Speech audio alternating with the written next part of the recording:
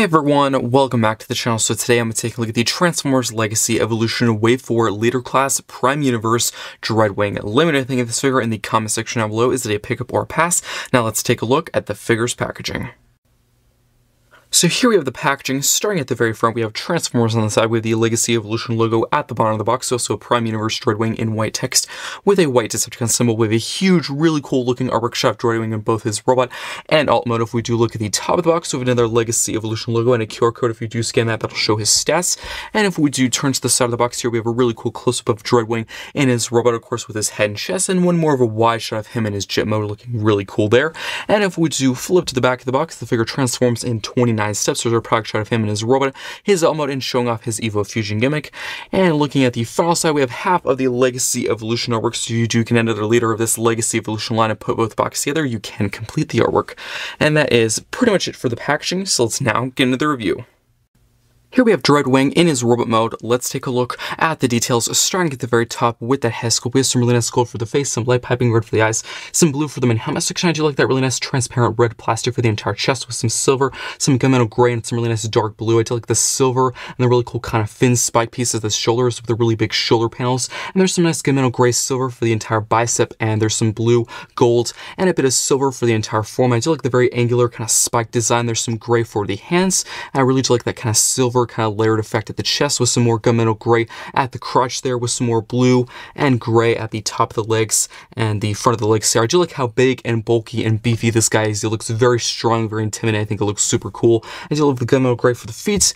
And if we do flip to the back, overall not looking too bad. Kibble wise, he does this huge, wing backpack here, but I really don't consider a backpack or kibble. I actually think it looks really cool. I do love these really cool intricate Decepticon symbols. They're actually on the back of the wings here. They're also on the front of the chest, which looks super cool. And you might be wondering, does Dreadwinger actually have that same problem that Skyquick had, where the entire backpack section has a tendency to kind of lean or sag? Well, I'm actually happy to say, at least on my copy, that problem does not exist on this figure. There is actually two tabs, of course, on both sides where this wing section is, and actually supposed to lock into place. Unfortunately, Skyquick had the problem where it never really stayed. It typically actually kind of leaned back or kind of sagged back on the figure. It never looked really good. But on my copy of Dreadwing, it actually does stay, which I'm really happy with that. Unfortunately, it was substituted with another problem that I'll talk about in just a sec. But as far as the back of the arms and the legs are concerned, overall pretty well filled in. Unfortunately, I do have that same problem with Skyquick, with one of these little back panels on the back of the legs. Never really wants to stay in. It's this one. It typically kind of just flaps everywhere. This one actually does stay in. It's a bit weird how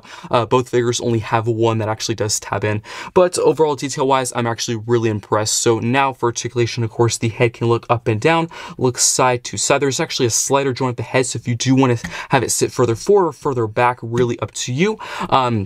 As for the shoulder panels, there's actually quite a bit of articulation. So there is a hinge up and down at the actual, shoulder panel itself. There's also a rock forward and back as well. There's also another hinge at the actual base of the thing that can also, of course, hinge forward and back and up and down as well. So there's quite a few hinges you can actually use, which is really nice on displaying this figure with the weapons. Of course, as for the entire shoulder and arm, unfortunately, it does not tab into place. That was one of my main complaints with Skyquick. I was expecting to have that same problem and complaint with this figure, because of course that was really just how the figure was built. It really wasn't like a QC or tolerance problem. That's just how they designed the figure, which I always found a bit odd, because this is a leader class figure. All they really needed to do was add just like a tab and slot and have the shoulder tab into place. I do like the option of the butterfly joint, of course, how it can actually hinge forward and back, because that actually does allow quite a bit of extra movement and actually really helps with some really cool poses with a huge weapon that'll show up in just a sec. But there is a bicep rotation, and of course the arms can move out and in with a really cool ratchet. They can also hinge forward and back, not a ratchet. There's also a double jointed elbow and a really tight hinge, and there is a wrist rotation. And if we do move all this kind of out of the way, there is a full functioning waist rotation all the way around, which is really cool to see. There is ratcheting forward and back, not out to the side. And of course, there is rotation at the top of the leg. There is a knee bend on two hinges to a really, really good degree. And he also does have an ankle pivot, which probably could be a bit better. That's not the greatest movement. But let me just quickly straighten him up. And I'll actually mention the other problem that unfortunately was not present on Skyquake, but actually is present on this figure. And it's not the biggest problem. It's not like a deal breaker. I would still highly recommend to get this figure, but I do want to mention it. So pretty much this entire crotch piece here is actually comprised of two ways how it actually tabs to the chest. There's actually a slider joint that mostly comes into play for transformation. Of course, you'll see later when I actually transform the figure. There's also an entire tab section that actually tabs into pretty much the nose cone of the jet. And as you can see here, there's a bit of a gap. So I actually have to sometimes somewhat compress the figure, as you just saw. So again, not the biggest deal, but sometimes it is a bit floppy in this area, which never really was the case with Skyquake. So that's a bit unfortunate. Again, not as big of a problem as the backpack, because you could actually obviously tell with Skyquake the backpack was pretty much leaning and kind of falling off the back of the figure. This is not nearly as noticeable. I just wanted to bring it to your attention so you actually look out for it if you get this figure. But maybe there's a fix for it. Maybe I could actually add like some floor polish or something to actually tighten those connections. But again, I'm actually really glad to say that that backpack problem was fixed. But let me just quickly straighten it up, and then we can actually cover the accessories. He is a bit hard to pose at times because his feet are quite small, and also again the ankle pivot is not the greatest. I definitely think that could be improved, and he's a tad bit back heavy with those huge wings. So as for accessories, he does come with the same ones that came with Skyquake, just slightly different. So of course the sword mold wise is the same, just this time kind of done in a really nice evil transparent red, which is super cool. I think it would have made sense if this was actually silver, because they are being accurate with his actual blaster. So I think it would have made sense if they're going to be accurate, you know, with the sword as well, not just do a random, you know, red sword. And the show is actually silver. Again, not really a complaint, more of a want. It's just if they're going to be accurate with the weapon, of course, the blaster, then might as well be also accurate with the sword, which can be put in either hand, but do keep aware it's actually sort of designed or actually used kind of like the Jitsu Laser Optimus Prime sword, where there's a small little tab, so it actually does go in a certain way. There's a little gap in the hand, and of course there's a tab there, so that actually stores in a specific way. I actually typically don't use the sword. I actually typically use this as the Evo Fusion gimmick, which you actually do fold up for the Evo Fusion gimmick. As for his second weapon, the final weapon, the huge giant cannon. So this is overall pretty much the same weapon that came with Skyquake. Of course, his was more of a kind of Gatling gun type weapon. There was a ton of barrels. They actually really just changed the tip. This main front section here where the handles are, all of that is the same, really just the tip here. And Dreadwing here was more of kind of a single barreled weapon, which I always thought was really cool, how he's pretty much essentially just holding a huge cannon, which I thought was awesome. And it is Blastopiece compatible. Also, of course, for holding this, there's actually a secondary handle here, and there's so many different ways you can actually have the figure hold this weapon. I actually typically do it in a certain way that I'll try and show off in just a sec. It's a bit hard to do any crazy pose with the figure, of course, when you're actually recording. Off cam, it's a lot easier to actually prepare for it, but how the Evo Fusion gimmick works is you actually do store the sword on the underside here and somewhat act as like ammo or like storage, which I actually thought was pretty cool. I do like the sword. Again, it probably would have been better if it was silver. I think that would have just made more sense, but typically how I store it is I actually do use this back post and store this in the back of the hand here. And this is definitely where the a butterfly joint really does come in handy, because you can actually pull off some really crazy dynamic poses. Please do not skip the intro. I actually took some really cool photos and pictures of this guy, but you can pull off some pretty crazy poses. Again, since I'm doing this, you know, while recording, I am not going to do, you know, the most crazy dynamic pose right now. Off cam, you know, when I'm preparing, I can do some pretty cool poses. But for the time being, I don't think that looks that bad. You know, you can get bad that you can actually pull off some pretty cool, you know, generic poses like this, where he's just like, you know, walking with it or kind of holding it like that, or you can pull off some really cool kind of flying, you know, running poses. But overall, really good accessories. I just kind of wish maybe the sword would have been silver. Also, this is more of a want. Maybe they could have actually thrown in a few of his bombs, because if you'd never watched the Transformers Prime series, Dreadwing actually did have these really cool kind of throwable bombs. He actually attached, I think, one to Bulkhead, and he actually threw some at the Autobots one time. That would have been a pretty cool conclusion. I know they're trying to be cheap because this is just a repaint, slight retool of Skyquake, so I was really never expecting any accessories, but maybe if anyone was to make like a upgrade kit, you know, or like 3D print something, they could make some of those little weapons or those little bombs, and I think that would be a really cool inclusion with this figure. But now for some comparisons, here's with another modern day Prime Universe figure, that being RC, which, you know, some can consider probably the worst of the Prime Universe figures. I probably do agree with that statement, but it's definitely not a bad figure in my opinion. But they do look pretty cool side by side. You can definitely tell he is a very big figure. I do know leaders have shrunk over the years, but he's actually a pretty decently sized leader. He's pretty big. And now for a mold comparison, I'm actually going to have quite a bit of space for this because they're both pretty big figures, but here he is with his mold mate and his brother, that being Skyquake, and I do have him in a pretty cool running pose. Again, off cam I was actually able to prepare this, but you know, when I'm recording, probably not as good, but they do look really cool side by side. Please do let me know in the comments of the two versions of this mold, or the two brothers, which one do you like more, Skyquake or Dreadwing? I've always really liked Dreadwing. I just love his deco with the gold and the blue. Blue is my favorite color, so that probably does add to the reason why I like it more. I've always just really liked his story. You know, spoiler alert, you know, Skyquake did die in the very first episode he was introduced. Dreadwing did last quite a bit longer, so I think they were able to develop his character a lot more, but they do look really cool side by side. And again, the only change on the figure, you know, just a deco, but the actual weapon, as you can see, the tip is different, and the sword is the same mold, just a different color. But they do look really cool side by side. And for one final Prime Universe comparison, here he is with Bulkhead. And I think they look super cool side by side. And that is pretty much it for comparisons and this robot mode. Let's now get down to transformation. So now for transformation into the jet mode, what you want to do is collapse the feet against the thruster at the bottom of the foot. Then you're going to move the shoulder panels up and out of the way to allow enough clearance to actually mess with and transform the arms. You're going to move the arms all the way out again just to add enough space so you can actually transform them, mess with them. Then you're actually going to get the head. It's on a slider. You're just going to push this back all the way like that. Then what you can do is open up this little flapper kind of panel on the inside of the forearm. You're just going to fold that back to actually collapse and kind of touch the bicep. Then you're going to fold in the hand, do all the exact same steps on the other side. So just bring out this panel. This is just going to collapse against the bicep. Then you're going to fold in the hand, and both arms actually have double jointed elbows. So you're actually going to use that double hinge and just hinge up the entire form so it actually kind of touches and connects with the shoulder. Do the exact same thing on the other side, just fold it up like that. Then what you can do is actually rotate at the waist. Really doesn't matter either way. You're just going to have the legs, of course, both facing one side like that. Then what you can do is actually go to the back of the figure. You're going to split this entire kind of wing section back here. It can be a bit tricky at times, so just split that like that. As you can see, there are several posts on one side and, of course, several slots corresponding to those posts on the other. Then you're going to get the entire wing section, pretty much use this hinge and rotate it all the way forward like that. So rotate this all the way forward, rotate this all the way forward like that. And things can be pretty messy at times, as you can see, but then once you've actually moved the wings, you can actually rotate the waist back to how it originally was. So make sure the typical front of the crotch is actually facing the front, because you do not want the legs facing the wrong way, because you actually have to transform a certain way for the jet mode. So make sure you don't make that mistake. Then what you're going to do is actually get these little wings, untap them from the back of the legs. As you can see, there's a small little tab there and a slot right there. That's just going to fold around and tab into the inside of the leg. There's a slot there and there is a tab right there. That's just going to tab into place. Do the exact same thing on their side. Just tab that in.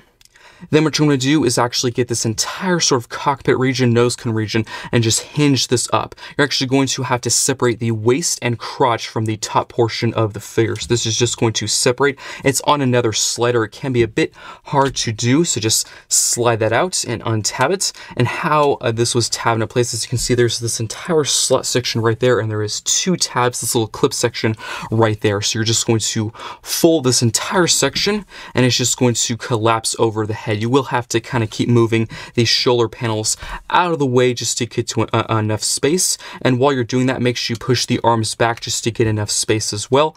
Then you can slowly feed the head into that little cavity right there. So just make sure that covers over the head like that. Sometimes it is actually a bit easy to sometimes hinge the head back, then of course cover that over the top like that, and then that will just tab into place like that. Then what you can do is extend the nose cone, kind of bring this piece up, and sometimes occasionally it'll actually bring out the landing gear, so just kind of flip that back in. Then you can actually go to these little wing pieces right here, rotate these around like that, rotate these around like that.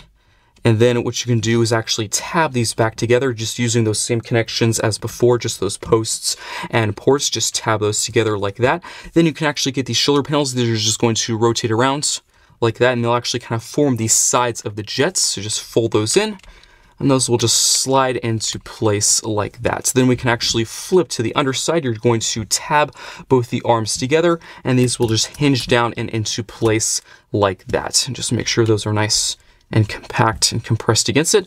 So now this part can be a tad bit tricky. You're actually going to move this entire little sort of thigh section or top of the leg section all the way around so you can actually fold the leg in. So it's a bit tricky. You have to get this open space right here pretty much at the top, not at the bottom. So you have to rotate this entire little gray piece all the way around. It sometimes can be a bit tricky. You sometimes have to move the leg with it as well. And of course, once you do that, you can actually fold up the leg because there's this huge open space in the back of the leg there. And of course, there's the top of the leg that will just fold up like that. And there is, as you can see, a tab on the bottom side of the wing, and there is a slot on the, of course, top side of the leg. And you're going to do the exact same step on this side as well. So just rotate this little gray piece all the way up like that. Just make sure you keep moving it. Sometimes, again, can be a bit tricky. Just rotate that up, and then you can fold in the leg. And then you're going to tab the wing into the leg like that. And then make sure this entire section here is compressed as well. And just making sure everything is nice and compact. You can actually hinge up the little wings right here. And there we have Dreadwing in his jet mode. Let's take a look at the details. Here we have Dreadwing in his jet mode. Let's take a look at the details. Starting at the very front, we have some really nice dark transparent red for this entire cockpit region with some really nice dark blue and gold for the entire nose cone. I do like these really cool kind of spike wing pieces done in blackish purple with some really nice dark blue and gunmetal gray silver. There's some more of that transparent red for this entire back section. I do love this huge booster done in silver. We'll actually take a look at greater detail on that in just a sec. I do like these really cool kind of stylized Decepticon symbols with a really cool gold and little added details and kind of almost kind of wing crown pieces. It's pretty interesting. I do like all the little extra wings and tips and spikes there. I do love all the silver and the blue. And of course, speaking as before of that huge giant engine section there, looking really cool. This one isn't actually Blaster piece compatible. That one's kind of made actually from this other wing piece from the remote mode. But these two actually are actually in the area of the feet from the remote mode. These are Blaster piece compatible. This one isn't. But I do love the really cool kind of inner red detailing there, looking like it's about to, you know, burst off with flames, which is really cool. And I think overall it's a really cool, very beefy and bulky jet mode. And if we do flip to the other side, this actually does have landing gear. They're not actual rolling wheels, they're just kind of sculpted in wheels, but still a nice option that they didn't have to do.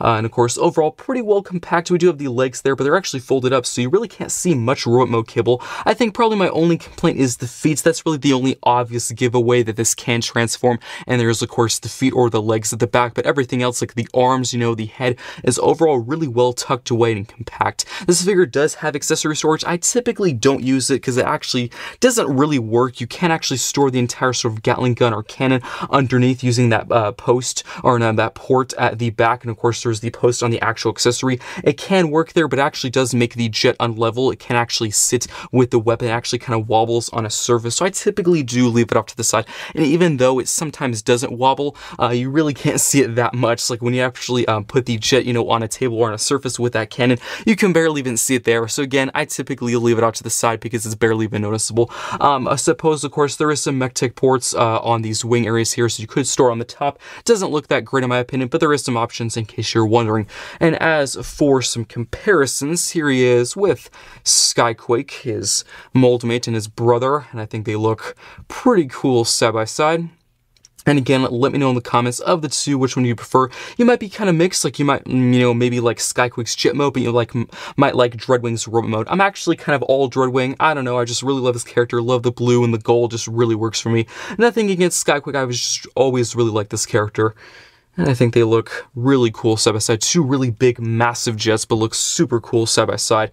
And for actually another green figure comparison, here he is with Bulkhead.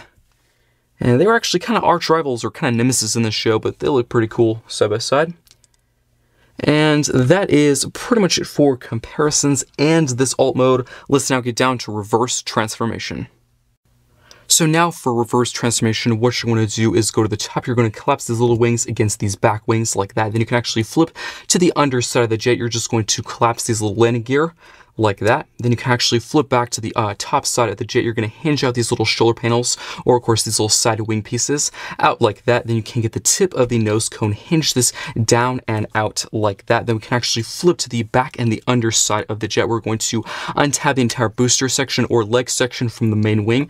Do the exact same thing on their side. Just untab that back section there. Then you can actually fully extend the leg out like that. So this part can be a tad bit tricky, even both ways. Transferring it from the robot to the jet and the jet to the robot. So I'm going to try and go slow and show it as best I can. So you're actually going to rotate this top little gray piece right here, pretty much the thigh or the top of the leg. You're going to rotate this all the way around and down. You're going to want to make sure this little open cavity piece right here or this gray piece right here is actually facing down for the robot, but of course up for the jet, so you can actually fold up the leg. So just rotate that down, then of course you can hinge the leg down. Do the exact same process on their side. So just rotate this top little gray piece all the way around and down, and then of course you can actually have the legs facing however you wish. Then you can actually fold out the feet. Fold out the feet, get these little fin pieces. There is a tab right there and a slot right there that's just going to tab into place like that. Same thing on their side, just tab that in. Now we're actually going to go to this midsection right here. You can actually hinge the arms up, then you can actually split them in half and hinge these out of the way like that. And you can kind of move the little shoulder panels however you wish, of course, just to get them out of the way like that. And then what you can do is actually get the entire waist section here. You can rotate the legs like that.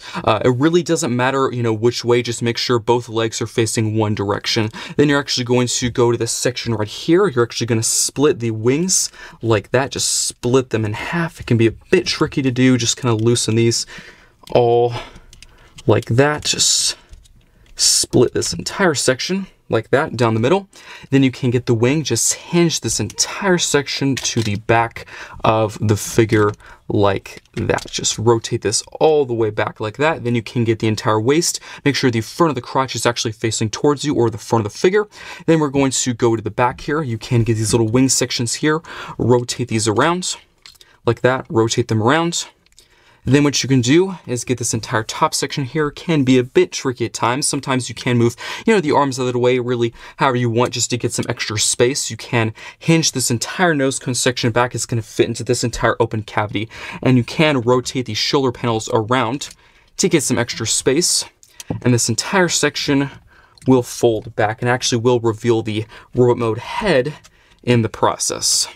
So just fold this entire section back, and where the head was actually stored was inside this entire little cavity right here. So hinge this back, and you're going to want to make sure this nose cone here is pretty much flush with this little clip section right there. So just fold this all the way up and in like that. So there's this entire clip section right here, and there's these slots right there, and that's just going to tap into place. So there's also this slider right here that's just going to slide up. So just align all of that up and into place like that. Can be a bit tricky to align. Just tab all that in like that.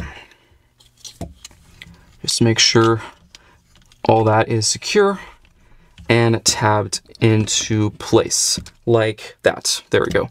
And yes, it's pretty messy right now. We just need to straighten up a few things. You can actually hinge the arms down, get these shoulder panels, just hinge those over, hinge the arms down, and then get the shoulder panels, just hinge those over the figure like that, and just bring this back, collapse that over there like that. Then we can actually go to the back of the figure. We're just going to straighten this up a tad bit. So there is actually tabs on these sections right here and slots pretty much on the inside of this hinge that's just going to tab into place. And you might be wondering, will it actually stay? Because unfortunately that was one of the main problems with Skyquake, the other previous use of this mold. They never really wanted to stay, but I'm actually happy to say on at least my copy of Dreadwing, they actually do stay tabbed into place, which is really good.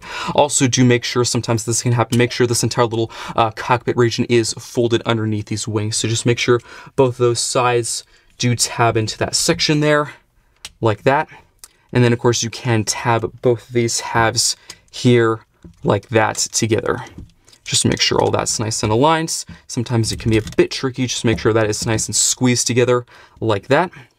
And then what you can do is actually fully extend and kind of bring out the arm there, fold out the hand, bring this little panel out. There is a slot right there and a tab on the panel, and that should just tab into place like that. Do the exact same thing for the other arm. Just fold out the hands, fold out this panel, that'll just tab into place, and then fully extend the arm. And then let me just quickly straighten him up. And that is pretty much it for reverse transformation. Let's now get down to the final thoughts. So now for the final thoughts for the Transformers Legacy Evolution Wave 4 Leader Class Prime Universe Dreadwing. So if you do have the original use of this mold, that being the Leader Class Skyquake, you know exactly what to expect with this figure. Of course, overall, the figure itself is just a direct repaint. It's really just a matter of preference of which deco you prefer. As of the Transformers Prime TV series, I always actually preferred Dreadwing over Skyquake because he actually lasted a lot longer. Spoiler alert, Skyquake actually dies in the episode he is introduced in the show, which was a bit disappointing. Also, blue is my favorite color, so that might be probably one of the main reasons why I like Dreadwing. I've always just really liked his deco, and I actually really liked his character in the Transformers Prime TV series. I'm really glad they actually made this figure. Always been my favorite too. Of course, please do let me know in the comment section below of the two, Skyquake or Dreadwing, which one do you prefer? So the figure overall, all the things you liked about Skyquake, of course, are going to be on Dreadwing. All the things you didn't like on Skyquake are also going to be on Dreadwing. They actually did fix one major problem though, which I'm really happy to say. Of course, I do have to say, this could just be my copy. Maybe if you do get Dreadwing, you could have that same problem I'm about to mention. I don't want to, of course, get people's hopes up like all the problems are fixed. There are still some problems on this figure, but one of the major ones that I had with Skyquake actually was fixed with this one. Again, could just be my copy. Maybe they actually fixed on every single other copy. I really do not know. But the main problem I had with Skyquake was the backpack. A lot of people have this problem too, where the wings are actually supposed to kind of lock and tab into place, but every time you use those set tabs and slots they actually made for the figure, it would always untap, and the entire wing backpack would pretty much sag and sort of lean to the back, and it would be very hard to pose. It'd actually be sometimes back heavy at times, and it would look a bit odd in poses where the entire wings are kind of falling down the back of the figure, so that did not look good. They actually fixed it, at least on my copy. Dreadwing, his wings actually do stay tabbed in place. I actually tabbed them in, and they have not come untabbed once since. I've transformed this figure multiple times, and every time I've actually transformed it back into the robot and moved the wings into the correct orientation and position, they actually do stay, which is so, I'm just so glad to say that. Unfortunately, since that problem was fixed, it was actually substituted with another problem, which is very disappointing. It's not as big of a problem, but I do have to mention it. I probably will mention some other problems, of course, earlier in this video, because it's a bit easier to show those problems in hand, of course, where the figure is actually in that set mode, rather than describing them. But one of the other problems they actually added to this figure that Skyquake never did have, again, could just be my copy, I really do not know, is the crotch. So the crotch is actually kind of made up of two different ways how it tabs to the torso and the top half of the figure. There's a slider joint, and there's also a tab and sort of slot system, sort of a clip system. And unfortunately, those do work. They're still on the figure, of course, same molding and everything, but for some reason, I think they're just a tad bit looser, because the slider joint actually has a tendency to somewhat slide down, so there's typically a bit of a little crease or crevice where the crotch and the top of the chest is, you know, of course, from the bottom half and the top half, so there's sometimes a little bit of a gap there. Never really happened with Skyquake. It's not the biggest deal. Typically, I just have to kind of push the crotch, you know, and the chest together, and it'll close that gap. So it would have been nice if that was a bit more secure, kind of like Skyquake, because I never had that problem. But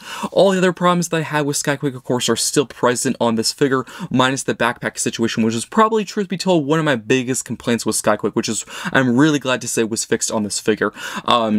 One of my problems that I never, that I knew was never going to change with Dreadwing, because of course it was really just how the figure was built, is the elbows and kind of the arms. They never really tab into place. The entire shoulder region, they kind of just expect you to put the shoulder pad over the actual shoulder, and it's just supposed to keep it into place. I do like the butterfly joint. That actually helps so much with poses. I'm really glad that's a part of this figure. It's very useful, and it's also part of transformation, so I do understand why there's a butterfly joint forward and back, but they don't actually lock the arms into place, which I always thought was a bit odd and kind of cheap, considering this is a leader. You do have to keep in mind this is a $55 figure, kind of depending where you buy it. Typically $55 to $60, again, where you're buying it, but still, for a leader class figure, that really shouldn't be the case. It might bother me more than others, but typically when I'm posing the figure, it can be a bit irritating where the arms kind of just flop everywhere.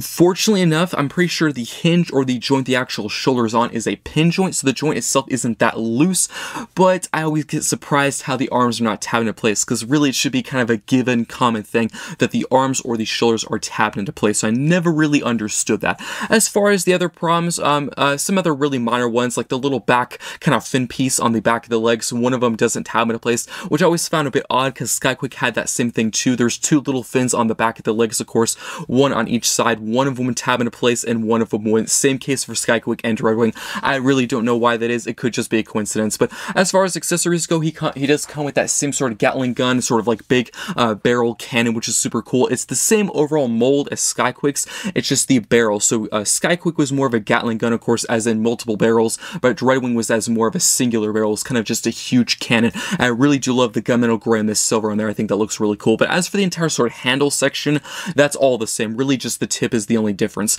As for the sword, again, the same, but this time I'm pretty sure Skyquick was a yellow sword, but now they actually, for Dreadwing, it's more of a kind of transparent see-through red sword, which I do have to say, I do like the red. It looks very menacing and evil. It actually kind of matches his red light piping in his eyes, which is a really nice touch.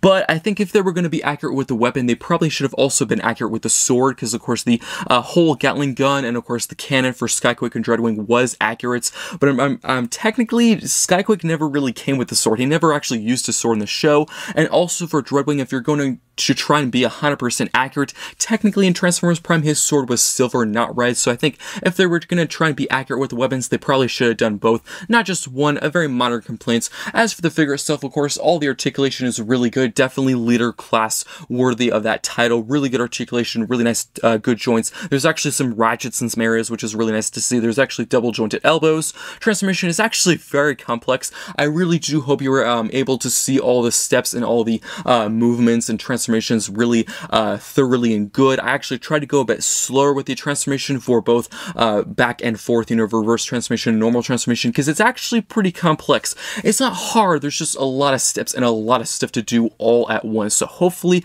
it wasn't too messy. I really tried to slow down with that. As for the jet mode, I've always really loved this jet mode. Skyquick and Dreadwing, again, I just love Dreadwing's deco, love the dark blue, the silver, the gold, just a huge, big, beefy jet. I think it looks super cool. I love all the little mini wings in the back, and there's some really cool ports for some blaster pieces. I do like that. I'd say one last thing, more of I would say a want than a complaint. It would have been nice maybe if they threw in maybe some detonators or some bombs for this figure, because Dreadwing actually in the show occasionally would use these really cool kind of throwable bombs. I'm pretty sure he attached one to Bulkhead one time. He would throw them at the Autobots, and I think that would be a really nice inclusion. I'm pretty sure, of course, as we all would expect, they're going to include whatever came with Dreadwing is going to come with Skyquick and vice versa. So if they did include this weapon with Dreadwing, of course, Skyquick never really had those weapons, so he would come with less accessories. So I'm pretty sure they were trying to save money. They just wanted to do a repaint, slight retool. That's understandable. But if they wanted to go the extra mile, maybe a few small detonators or maybe just one detonator or bomb would have been a really nice inclusion. I really do hope you enjoyed this review. Please let me know what you think of this figure in the comment section down below, and I'll see you next time.